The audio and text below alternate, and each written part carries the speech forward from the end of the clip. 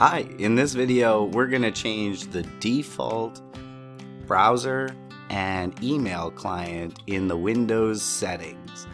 To do this, push Start and choose Settings. For the rest of these instructions, it assumes that you've already have the programs installed. So if you don't, please be sure to install them before you get started. I'm changing them to Chrome, so if you need Chrome, you can download it at google.com/Chrome. I'll leave the links in the description, and I also have another video showing how to install Chrome.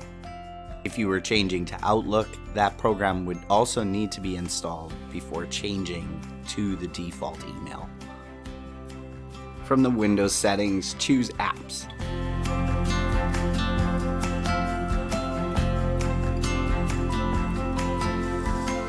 From Apps and Features, choose Default Apps on the left-hand menu.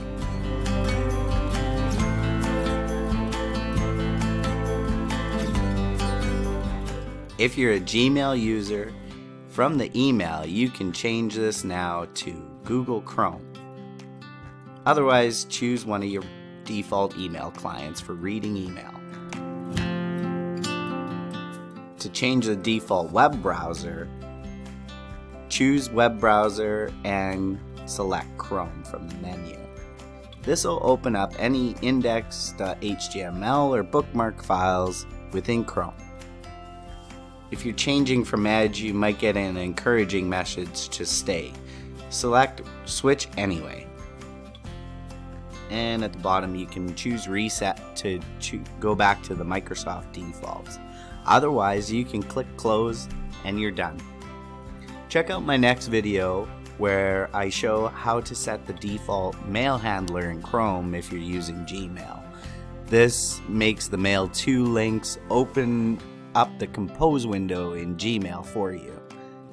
If you found this video helpful, please be sure to like it. If you have any questions, leave them in the comments section, and if you think somebody else might find this helpful, be sure to share it with them and subscribe to the channel. Thanks for watching.